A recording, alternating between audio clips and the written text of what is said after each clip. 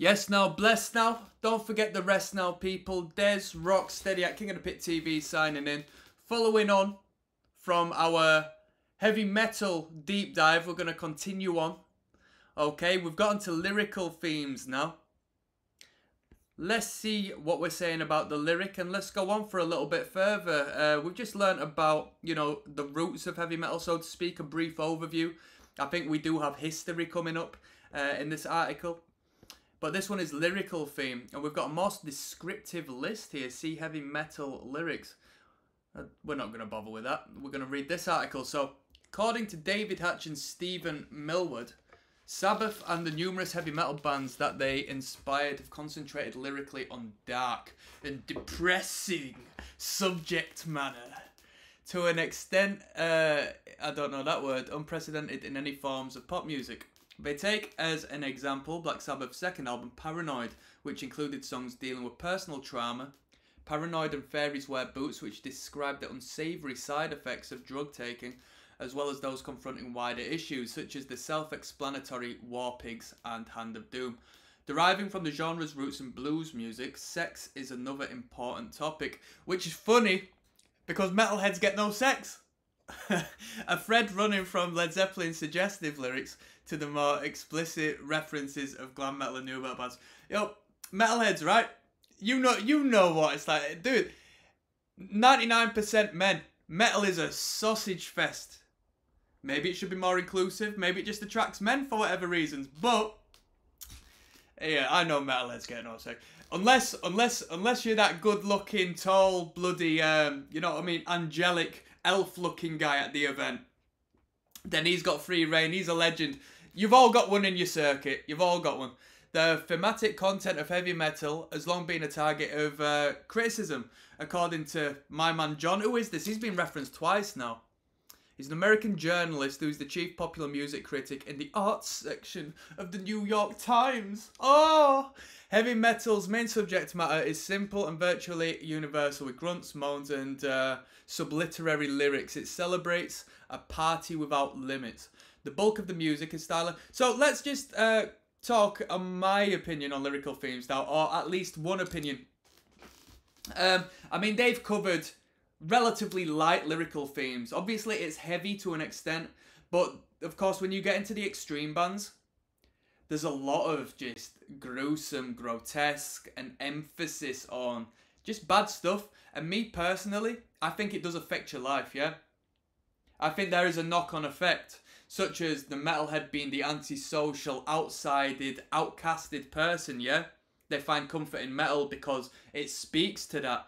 But it also emphasizes that. I personally think going around listening to negative music all day, and this is punk rock and anti-whatever, anti-establishment, anti-world we live in music, yeah? I think it's very heavy and unconsciously weighs you down a lot. And I speak from experience. I mean, I was going to work. I remember a turning point. I was going to work more than a decade ago, yeah? And I used to listen to, it's just constant, man. Constant. And I go through flows of listening to different musics and really getting into different musics. And I just went through a period of listening to a lot of Trojan reggae ska music, right? And the more I started to listen to a little more of an upbeat, uplifting rhythm, albeit lyrically, some of it might be a bit mangy, it changed the way I was walking into that workplace. It changed how I dealt with the work. And of course, how you start is how you end from time to time. I feel the way you start your day lays really heavily across the rest of your day, and then the next day, and so on and so forth. So even though I am into my metal, I'm into my extreme music and so forth, I don't think anything beats an upbeat, feel-good piece of work that touches you emotionally, that makes you feel like you can take on the world, that makes you feel happy. I don't think you can beat that. So I think that's something that, sort of is a downside to being into these forms of music. Of course, people can disagree because it is an outlet and it's therapy to some. So, it's completely open for discussion. I see both sides of things. So, music critics have often deemed metal lyrics juvenile and banal, and others have objected to what they see as advocacy of misogyny and the occult. Well, yeah, you know what I mean? The occult doesn't necessarily mean, you know what I mean, anything too bad. As far as misogyny is concerned, I don't know. Look at pop music and how people are presented. Look at how the record executives who run the music game portray certain stereotypes of people and push that into the mainstream. That has an incredible societal reflection. Yeah. And ask yourself if it's intentional or not. So as far as like this little pocket of people, you know what I mean, I think there's bigger issues. Andrew Cope stated that claims that heavy metal lyrics are misogynistic are clearly misguided, as these critics have overlooked the overwhelming evidence that suggests otherwise. Music critic Robert Krasko, you tell me how that's pronounced, called metal an expressive mode that it sometimes seems will be with us for as long as ordinary white boys fear girls, pity themselves, and are permitted to rage against the world they'll never be. I can't make sense of that. Music critic Robert called metal an expressive mode that it sometimes seems will be with us for as long as ordinary white boys fear girls. I don't know. Am I wrong in saying that's hard to read? Metal music, I don't know. Go to Indonesia and see how many white boys are participating in the music circuit there. You know what I mean? I don't know.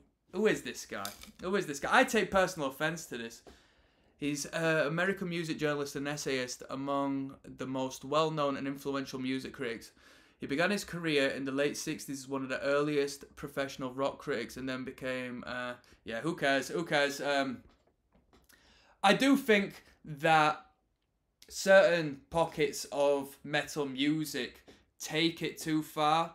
In particular, like gore-based bands and so forth, there is a heavy air of misogyny, and I don't say that in regards to, oh, I'm offended by the lyrics. I say that as in, I do not separate the art from the artist at times, because even though a piece of art can be created to generate attraction and controversy, a person still has to sit there and use their mind to create this. So if you are using your time to create a piece of work that expresses you know, sexually enforcing yourself upon vulnerable people, which is just one of many lyrically... one of many lyrical concepts that like gore bands are more than happy to write about. I will look at you and think you are a bit weird for doing so. That's just the way it is. The thematic content of heavy metal has long been a target of criticism. I've just read that. Heavy metal artists have had to defend their lyrics in front of the US Senate and in court. 85 Twisted Sister frontman Dee Snider was asked to defend this song under the blade at a US Senate hearing. At the hearing, the PMRC alleged that the song was about sadomasochism and rape. Snider stated that the song was about his bandmate's throat surgery. What's this, Under the Blade? It's the debut studio album, but... It was produced... Oh, no. Sorry, I was going to judge then. I jumped to conclusions. It said it produced by UFO/Wasted bassist Pete Way. I was expecting to see bloody Pete Steele pop up. And if I saw Pete Steele pop up, I'd agree with the bloody US Senate. I would go say, yep, punish him. Snyder stated that the song was about blah, blah. In '86, Ozzy Osbourne was sued over the lyrics of his song Suicide Solution. A lawsuit against Osbourne was filed by the parents of John McCollum, a depressed teenager who committed suicide allegedly after listening to Osbourne's song. Osbourne was not found to be responsible for the teen's death. Wow, it's mad, innit? It's mad. we'll talk about things like that on another time. In 1990, Judas Priest was sued by an American court by the parents of two young men who had shot themselves 5 years earlier, allegedly after hearing the subliminal statement "Do It" in the band's cover of the song "Better by You, Better Than Me. While the case attracted a great deal of media attention, it was ultimately dismissed. In 1991, UK police seized death metal records from the British record label Earache in an unsuccessful attempt to prosecute the label for obscenity. It's mad, innit? Because as an artist across the board, disregarding metal, you as an artist, if you want to push the boundaries in one way or another, you are going to have to face the pushback from the system, and that's wild, isn't it? Because it's something I've considered as of recent. If you want to be an artist that creates art, i.e. food for thought through one way or another, social media companies aren't going to be happy with you. If you create something controversial, who's to say a group isn't going to go against you and say, we're cancelling you, we're going to get you fired from your work? And your workplace is just like, even though we aren't too bothered, we can't be taking this, online judgment. We're gonna have you lose your job.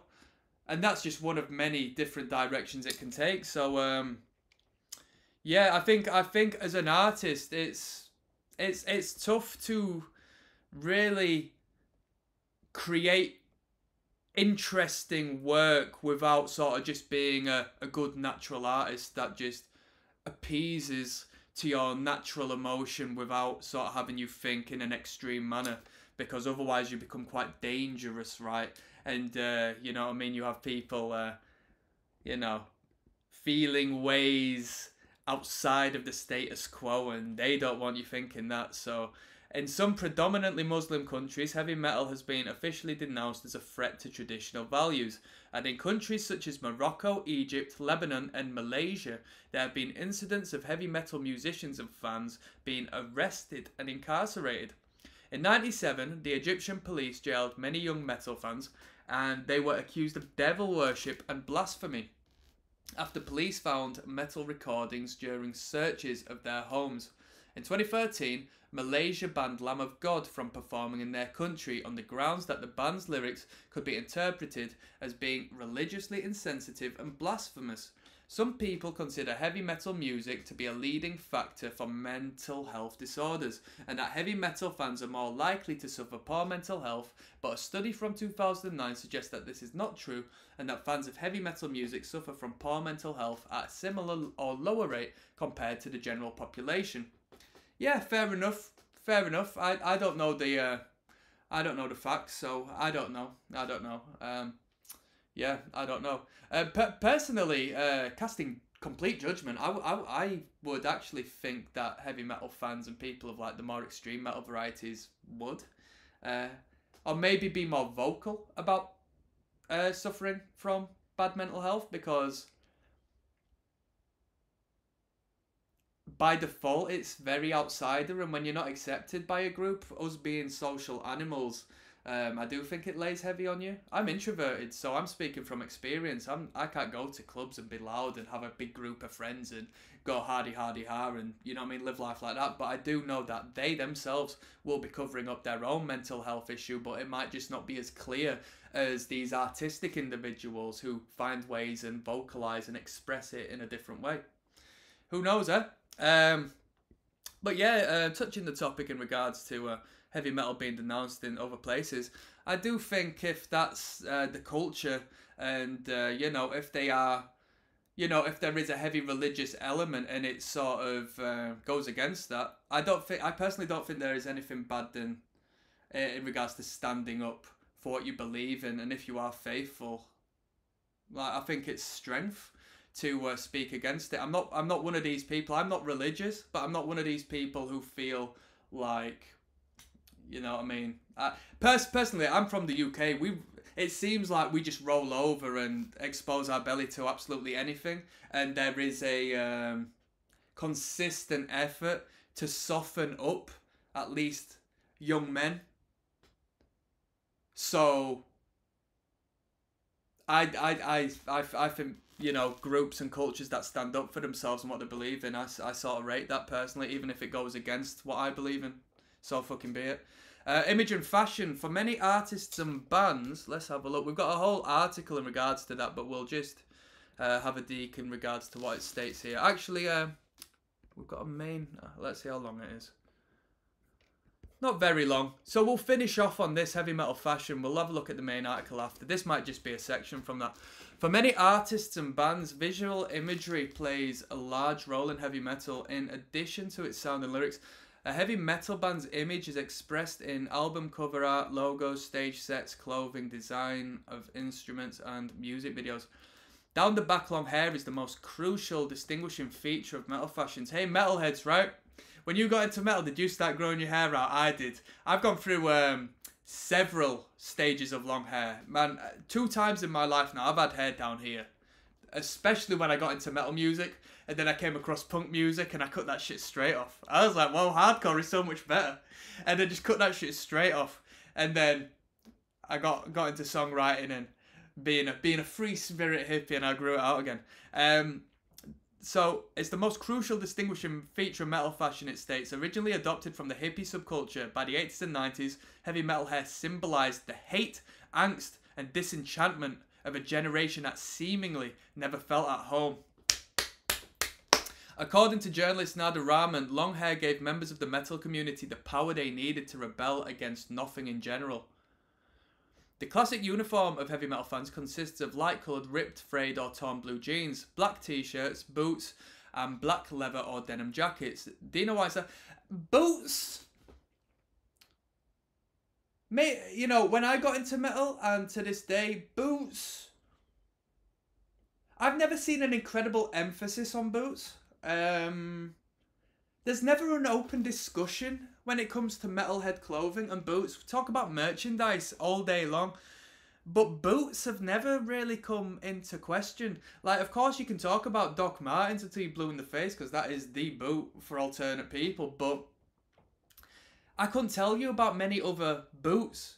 Of course, when it comes to like gothic style and so forth, you got your New Rocks and stuff like that, but I've never had a conversation with any metalhead in regards to boots and boot brands and so forth. But I do like boots. I do like boots. I'm a grafter, me, so I like steelies. I like steel toe boots. Whether it be, you know what I mean, getting a job done or day to day, I think why the hell not? Functional, they last, and they look half decent with a pair of jeans. You know what I mean?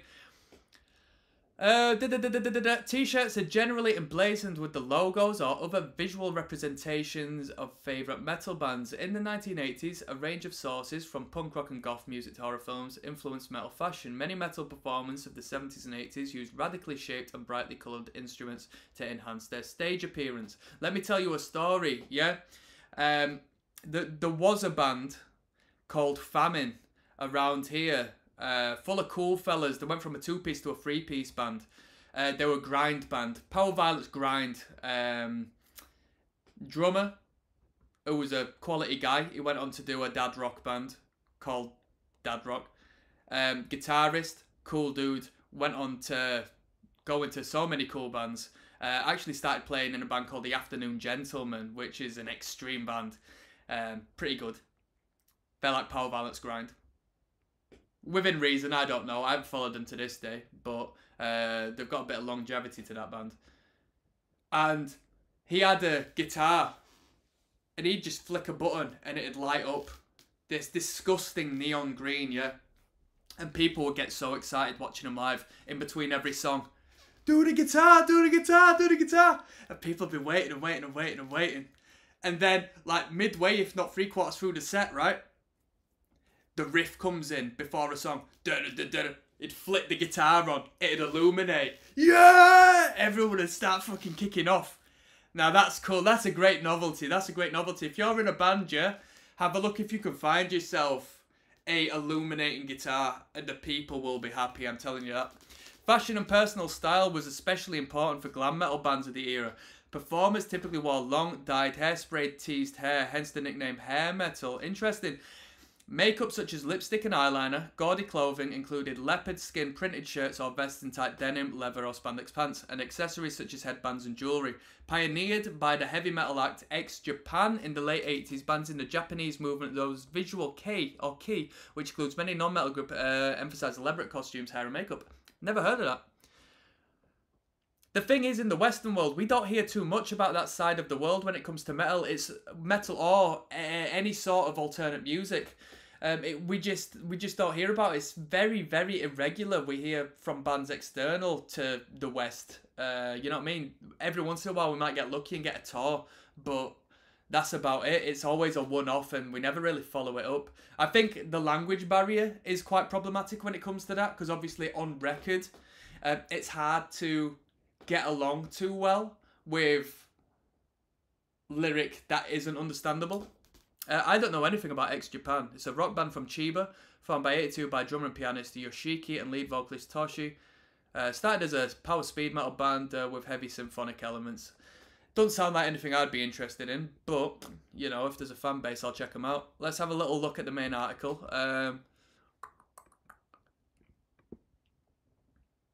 So, the clothing associated with heavy metal has roots in biker, rocker, and leather subcultures. Anybody had a leather jacket before? I had one leather jacket and I felt a bit uncomfortable with it, to be honest. I bet I looked like a badass, yeah, but I felt uncomfortable wearing it. It wasn't my style of clothing. And it was, what would you call it? Who cares? Heavy metal fashion includes elements such as leather jackets, combat boots, studded belts, high-top basketball shoes. Studded belts were major in the mid-2000s when it came to popular hardcore punk. And when I say punk, you can give or take the punk, like scene kid stuff. High-top basketball shoes, more common with old-school thrash metalheads. Blue or black jeans, camouflage pants and shorts, and denim jackets or cut vests. What's that? Bloody hell, it's got its own way.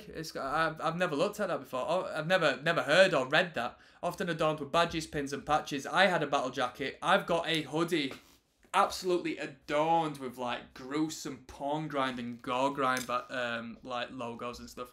As with the bikers, there is a fascination with Germanic and German imagery, such as the Iron Cross. Distinct aspects of heavy metal fashion.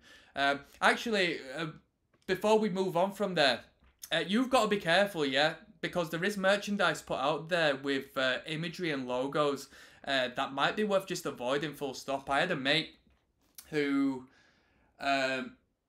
wore a band merchandise, a jacket, and he got confronted at a bar by a biker who was a participant in a motorcycle group, and got told respectfully to remove the item of clothing, and respectfully the item of clothing was removed because it was in indirect association with this motorcycle group, and obviously they take their logos very seriously. You have to earn your stripes within those communities, so you have to be careful and potentially just avoid that, especially if you're in a band and want to create merchandise. Don't, you know what I mean?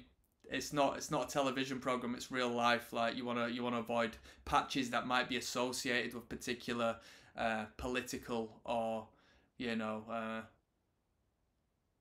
particular groups, Distinct aspects of heavy metal fashion could be credited to various bands, but the band that takes the most credit for revolutionary the look was Judas Priest. When I hear about leather, I think of Judas Priest, primarily with its singer Rob Halford. Halford wore a leather costume as early as 78 to coincide with the promotion for the Killing Machine, Hellbent for Leather in USA album. In 1998 interview, Halford described the leather subculture as the inspiration for this look. Halford may have been the one to popularise leather, but KK Downing, who's that? English guitarist, the former, alright, the guitarist, wanted a look that suited the music that they were creating. Downing started wearing studded leather outfits on stage. Soon the rest of the band followed. An example of this can be seen from live concert recordings in 78. Downing is the only one on stage appearing with a black studded leather jacket. Not long before other bands appropriated the leather look, Maiden's original singer Paul Di'Anno began wearing leather jackets and studded bracelets. Motorhead innovated with bullet belts. Bro, I had a bullet belt. They're dodgy as hell, innit? Because you don't want to get seen by someone who is completely unaware of the subculture, i.e. the majority of people, with a fucking bullet of belts. I bought one for like 30 quid back in the day and I sold it off for like 20 quid to my mate because I had no use for it, but they're cool as hell, proper cool. And Saxon introduced spandex. This fashion was particularly popular with followers of the new wave of British heavy metal movement in the 80s and sparked a revival for metal in this era. Studded leather look was extended in subsequent variations to the wearing of combat boots, studded leather belts and brakes, blah blah blah, spike gauntlets, etc. The codpiece, however, appears to be less popular among the general public. Yeah, I've not ever seen anyone wear a codpiece. I did have a mate who wore chainmail though, literally wore chainmail on his day to day. That's quite a good novelty.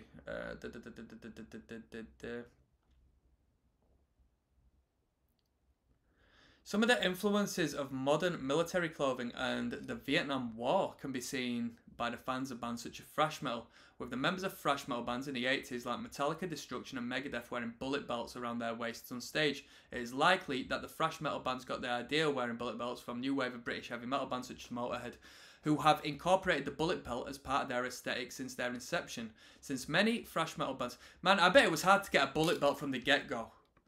You know what I mean? Whoever started that trend or helped get that trend moving, and whoever was making them bullet belts, I bet made a killing back in the day.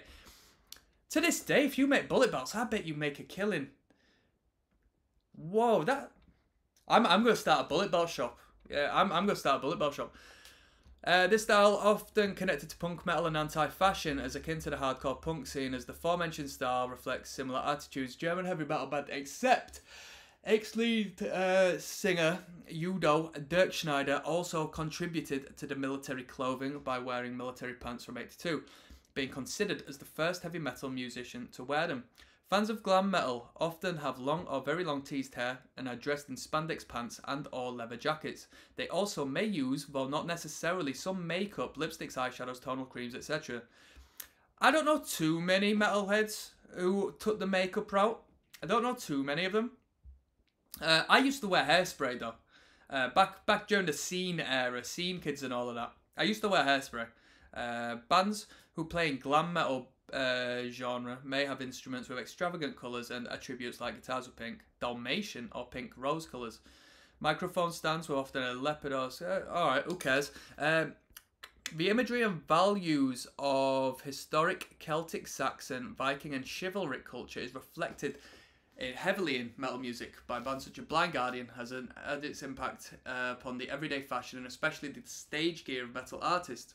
The independence, masculinity and honour of the warrior ethos is extremely popular amongst metalheads. That's very true, as is the rejection of perceived modern day consumerist and metrosexual culture. Beards, long hair like a lion, in the imagery muscles, very accented, especially in power metal and such like that. So I completely agree. You see a lot of masculine aesthetic in metal music imagery at the very least. Folk metal, Viking metal, black metal and power metal fans often grow long thick hair and beards reminiscent of a stereotypical Viking, Saxon or Celt, and wear Thor's hammer pendants and other pagan symbols. On stage, in photo shoots and in music videos, it is very common for bands of these genres such as Cherisas and Moon Sorrow to wear chainmail, animal skins, war paint such as woad, and other Dark Ages themed battle gear. Woad is what? It's a flowering plant, so I guess you make, you know, whatever you make out of it. Corpse paint is another style of black and white paint. Yo, people, corpse paint, if you're a metalhead, yeah, such an easy Halloween outfit. Such an easy Halloween. It just goes a black metalhead, mate. I've seen corpse paint at events before. It always looks foolish. It always looks foolish. Corpse paint is another style of black and white makeup, usually mainly by black metal bands to insinuate one's appearance. Let me tell you something. In imagery and artwork, as long as the aesthetic's right, it can be quite cool. I think...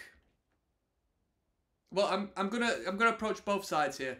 Generally speaking, I feel like taking your time to apply such amount of theatrical makeup during performing, through whichever means, I think it detracts from the organic artistry you're trying to portray, because it creates a mask which separates you from the consumer. And yeah, I say consumer because that's your market, that's your audience. If you want to be successful, if you want to have somebody feel your message, I feel like you don't want to create obstacles and boundaries and barriers. And if you want to be mysterious as a musician, yeah, it does have its pros and cons. And when I say I'll play it from both sides, I have seen a band, I saw a band called Black Witchery, yeah. The front man looked wild as hell, and he had corpse paint stuff, and I think it enhanced him. So I do think there is, you know, if it goes hand in hand with the character and the portrayal and the, you know, elusivity of the music and so forth, I think it does work. But generally, you know, I don't like, I guess we all play dress up in some sort of way, definitely, but I think over accentuating it removes from the music. But if the music isn't that good, then I guess it amplifies the music. There we go. So that's corpse paint. Is another style of black and white makeup, mainly used by black metal bands to insinuate one's appearance as dead or not from this world. It is often composed of a white layer covering a person's face with black details on top, often in the shape of crosses or around the eyes.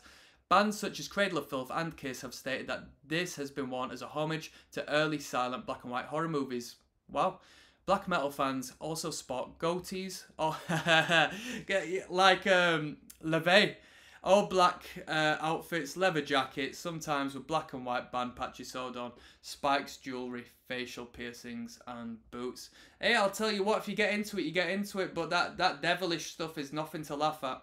Hey, if you're into black metal, I won't play with the devil, man, because there are some organisations out there who aren't messing about. That's for sure. That is for sure.